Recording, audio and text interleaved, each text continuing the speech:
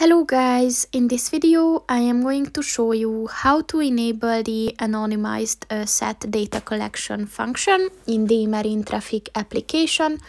But first I just want to mention, don't forget to subscribe to my channel, because at 10,000 subscribers I am going to show you my whole YouTube revenue statistics and growth strategy, as well as how to make money online. Let's jump into it. First of all, open the application on your phone and then click on the three lines at the top of the page on the right. And then if you scroll down at the tools section, click on the settings button and then click on the vessel options button. And then if you scroll down, look for the anonymized set data button.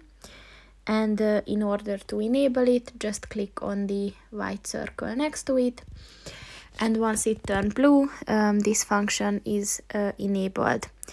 And remember that this function is only available if you're on a subscription in this application, but you have 3 free trials in a month for this application.